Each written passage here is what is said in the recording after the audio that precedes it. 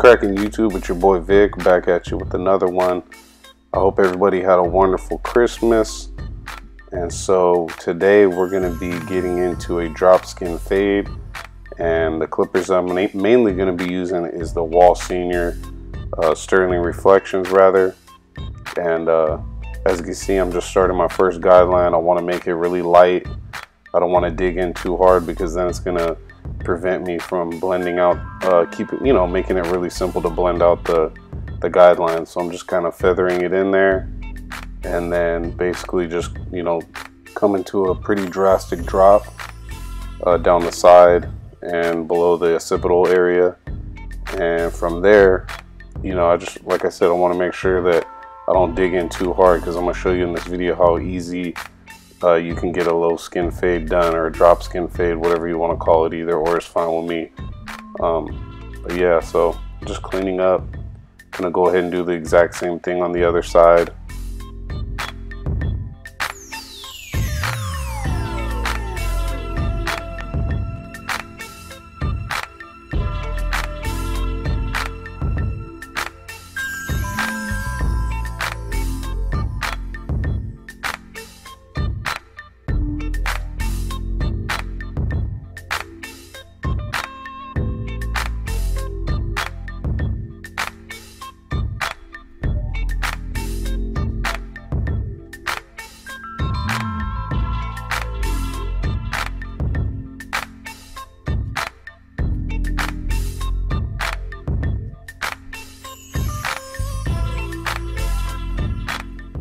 Now we're on to our second phase, and I've got a 1/16 clip on there. My clipper is adjusted all the way open, and I'm coming up about a ½ inch to an inch.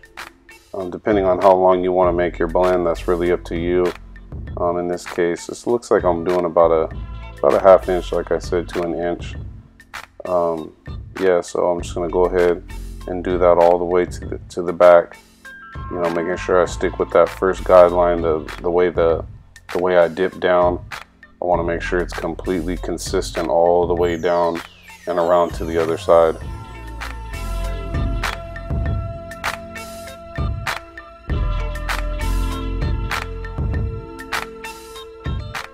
Now, as you can see, I closed the clipper. So now we're going to go ahead and just kind of blend that out from the clipper all the way closed, no guard, to the 1/16 open. Now we got it closed, and we're just kind of knocking out any little dark area that may be left there.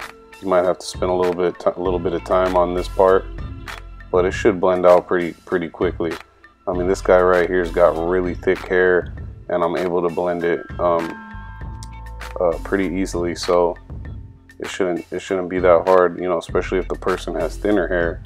Obviously, different textures are going to make a difference, but as you can see, this guy's got some pretty thick hair. And his name's David, by the way. He's been coming to me for a while, and he also cuts hair. So hopefully he gets some videos up on YouTube eventually to see what happens. As you can see, it's already blending out pretty nicely though. I'm also using that corner technique at this part right here, just because I feel like it's a little bit darker in that area. And I'm just working it, keep working that magic, making sure that that blend comes out properly. Now we're slapping on a number 2, and I'm going to be adjusting my clipper all the way open. See, I got that comb in the left hand, just combing down, make sure I knock away any excess hair. And just a lot of barbers will tell you, it's a good idea to keep a comb in one hand, clipper in the other, comb in one hand, scissors in the other. You want to make sure you're utilizing all your tools properly. And the reason why I'm doing this, guys, is because I'm trying to take out a little bit of that bulk, and later on you'll see I'll do clipper over comb from the 2.5 on up.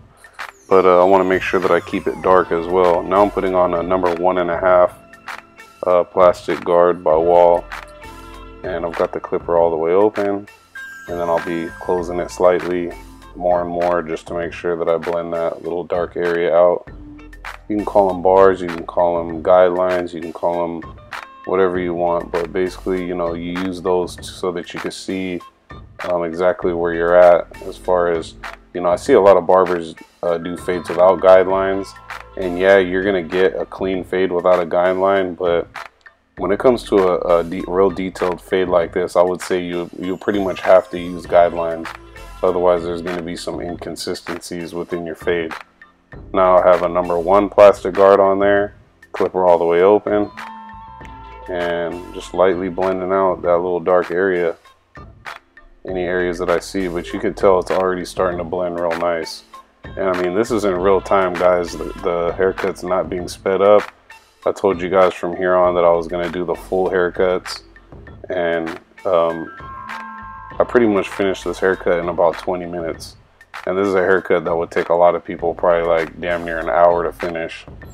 So I'm waiting on somebody to come and challenge your boy, because I can knock out anything under half an hour, any haircut you throw at me.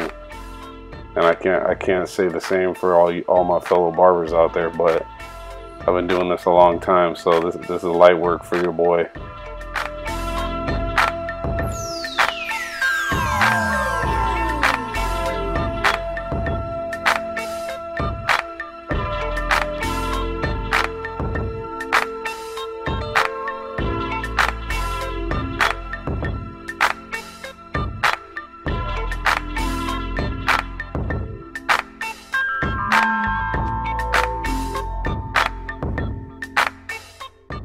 Here, I'm just pretty much done with the blend, but I'm just doing some minor cleanup work. I got that 1/16 guard on there, and I'm just continuing to perfect my work like you should be, you know what I mean? Don't just be in a rush to finish off the cut. You want to make sure that you take your time and perfect your craft. You know, learn how to use your clippers instead of using all that paint. You know, that's what makes a real barber. I'm just keeping it 100, y'all. I'm not hating on anybody using enhancements, just saying, don't rely so much on the paint. You know, you gotta perfect your craft. There's no easy way out.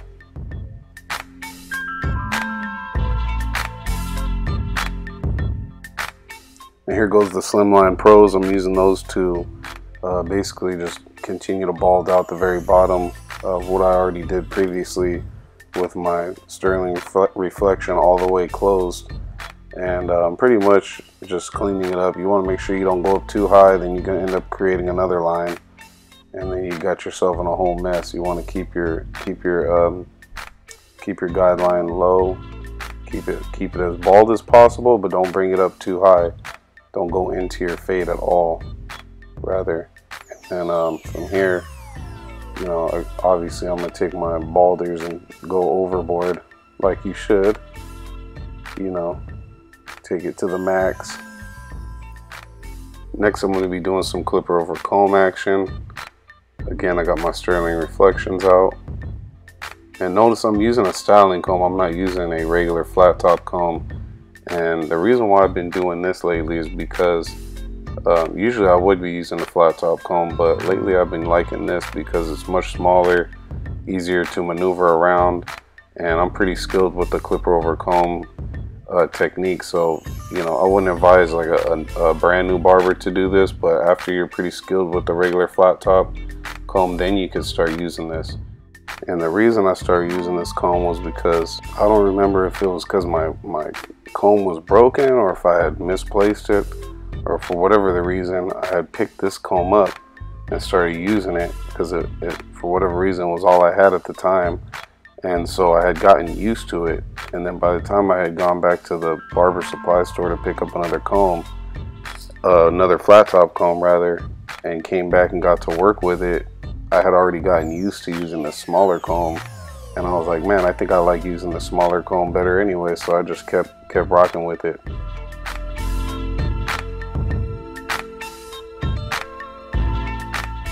Now I'm going to be taking my cordless and this T-outliners and just doing a natural, real natural arc. We call it the hooks. I see some of you guys calling them the C cups now. I don't know where the hell that came from, but I've never heard it called that in all my years of barbering. That's got to be a new term. We call them the hooks, the arcs.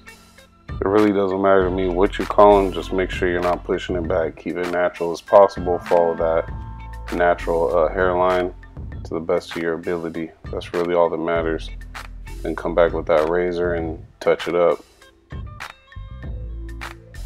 I'm doing a little more touch-up work. And you know what? Real quick, I just want to say thanks to Chris Bozio for giving me a little shout out on his channel by doing that little review on the haircut that I did previously. That was solid, homie. Much love.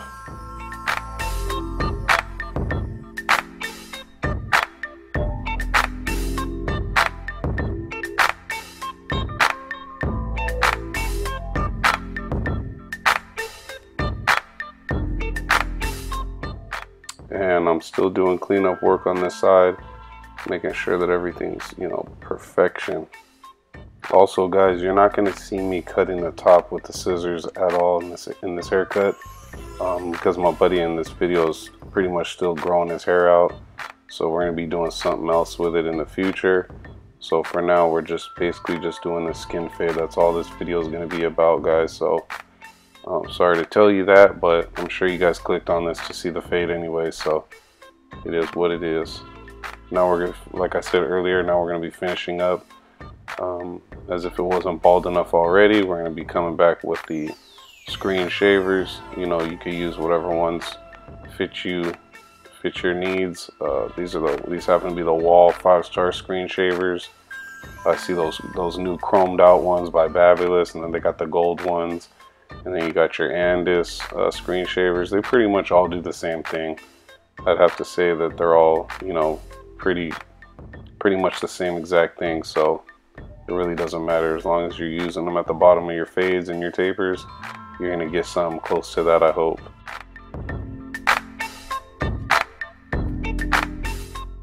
Now we're gonna get started on the other side, his left side.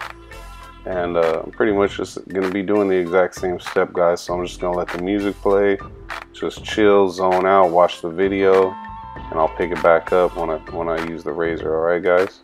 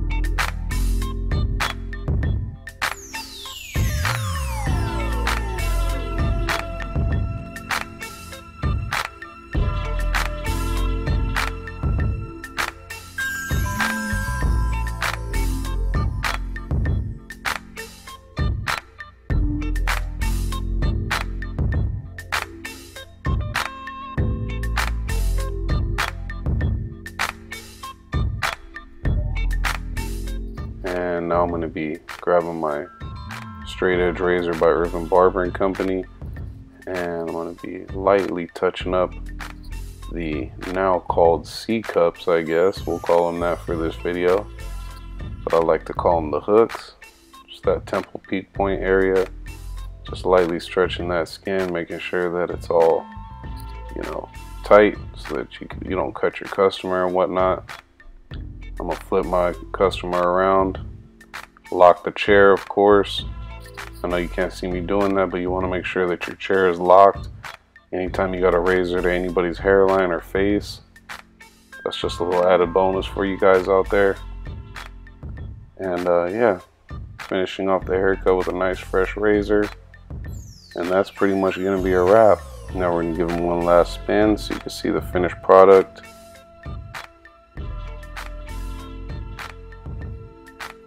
And there it is. Thanks for watching the video, guys. It was a pleasure. And as always, make sure that you like, comment, share, subscribe. Peace out.